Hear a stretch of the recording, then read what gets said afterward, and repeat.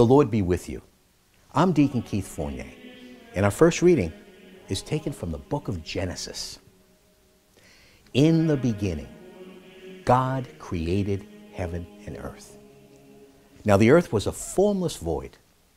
There was darkness over the deep, with a divine wind sweeping over the waters. God said, "Let there be light," and there was light.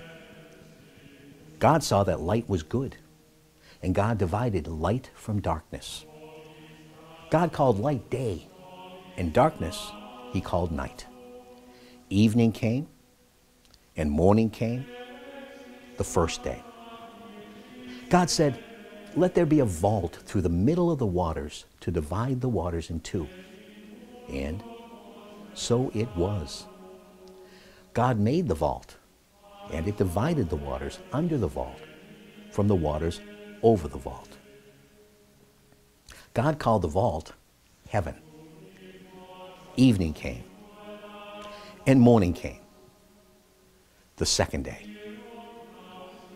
God said, "Let the waters under heaven come together into a single mass, and let dry land appear." And so it was. God called the dry land earth, and the mass of waters seas. And God saw that it was good. God said, "Let the earth produce vegetation, seed-bearing plants and fruit trees on earth, bearing fruit with their seed inside, each corresponding to its own species." And so it was. The earth produced vegetation, the various kinds of seed-bearing plants and the fruit trees with seed inside, each corresponding to its own species. God saw that it was good. Evening came, and morning came, the third day. God said, "Let there be lights in the vault of heaven to divide day from night, and let them indicate festivals, days, and years. Let them be lights in the vault of heaven to shine on the earth." And so it was. God made the two great lights, the greater light to govern the day, the smaller light to govern the night, and the stars. God set them in the vault of heaven to shine on the earth, to govern the day and the night, and to divide light from darkness. God saw that it was good.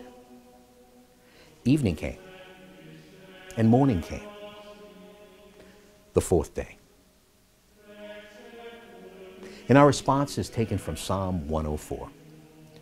"Bless Yahweh, my soul. Yahweh, my God, how great you are, clothed in majesty and splendor, wearing the light as a robe. You stretch out the heavens like a tent. You fixed the earth on its foundations. Forever and ever it shall not be shaken. You covered it with the deep like a garment, the waters overtopping the mountains. In the ravines you opened up springs, running down between the mountains. On their banks the birds of the air make their nests. They sing among the leaves. How countless are your works, Yahweh, all of them made so wisely. The earth is full of your creatures. Many sinners vanish from the earth, and the wicked exist no more. Bless Yahweh, my soul." A reading from the Holy Gospel according to St. Mark. Having made the crossing, they came to land at Gennesaret and moored there.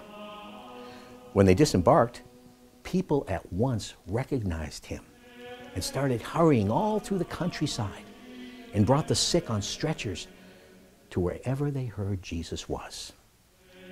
And wherever he went, to village or town or farm, they laid down the sick in the open spaces, begging him to let them touch even the fringe of his cloak. And all those who touched him were saved. The Gospel of the Lord.